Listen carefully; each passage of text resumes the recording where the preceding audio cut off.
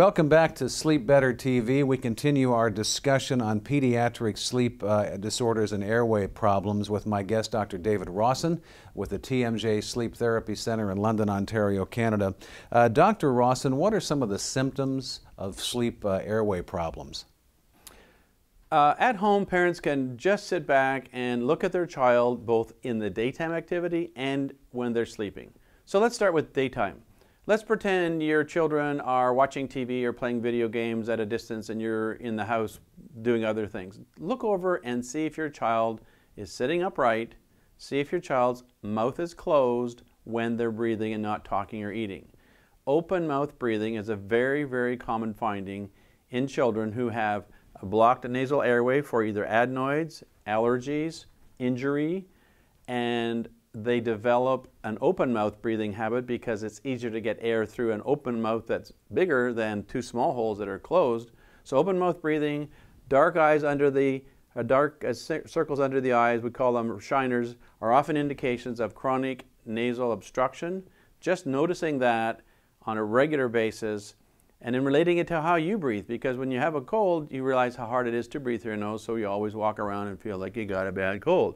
If your child is doing that in a normal case in the daytime, there's probably an airway issue. In the bedtime, during their sleep, take a look at them. Are they on their back mostly? Are they on their side? Some children actually sleep on their stomachs, face into the pillow. Try to imagine how you could breathe in that condition. Watch their body motion. Are they flailing around? Do they seem to be gasping? Do they seem to be restless? Or is there a very calm, very gentle respiration of the body? Is the chest rising and falling slowly? Or is there jerking motion? Is there noise? Is there a sucking sound?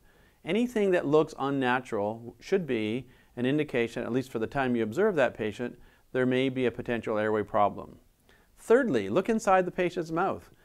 Use a toothbrush handle, use a spoon, and have your child open their mouth, drop their tongue, and if you see large tonsils at the back of the throat, we call them grade 1, 2, 3, 4. If you see two big red circles that seem to be touching, that patient has virtually no space for air or food. Those are an indication for an evaluation by a medical professional. We generally would like to have them referred to an ear, nose, and throat specialist, and generally would like those to be removed if possible. Can you talk about how orthodontic treatment can actually help with airway difficulty? That's a very good question, and because we do a lot of orthodontics in our practice, we spend a lot of time trying to explain to our patients how the conventional approach of a lot of orthodontic treatments, it's changing slowly, but conventionally for many years, a crowded dentition or crowded teeth malocclusion was often treated by, first of all, removing a number of teeth, lining up the rest of them, making a nice straight row, without understanding that that actually was constricting the cranial bones, constricting the size of the face, making the floor of the nose rise up, closing off the airway, and giving the patient a nicer smile, but not realizing that it's constricted the physical bony box that we were given for our body. So in my practice, and I think I'd like to see all orthodontics think about doing it the other way. Do not extract teeth, at least have the upper jaw expanded. The upper jaw is actually the housing for the lower face. Do not extract upper teeth, expand as much as possible, which will allow this area to open up and stay open.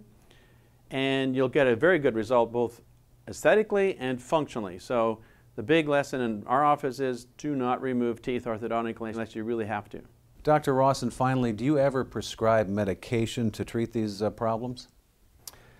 Well, as you know, Scott, our practice is based on a very holistic structural arrangement of the body. We really don't do surgery or suggest it. We don't support a lot of medications when there's another approach. But I do have my pediatric patients get introduced to a new miracle drug that we've been pushing for a long time, and it's called oxygen. It's called air. It's called breathing through your nose easily, regularly, all the time, not having to breathe through your mouth. If all of our patients would get a regular dose of oxygen with every breath, they would grow faster, grow healthier, sleep better, be more attentive in the daytime, and quite likely a lot fewer kids would be diagnosed as being ADHD because they actually breathed better during their sleep. Dr. Rawson, thanks again. Thank you for having me. My guest has been Dr. David Rawson with the TMJ Sleep Therapy Centre in London, Ontario, Canada. You can find more content just like this at sleepbetter.tv. Thanks for watching.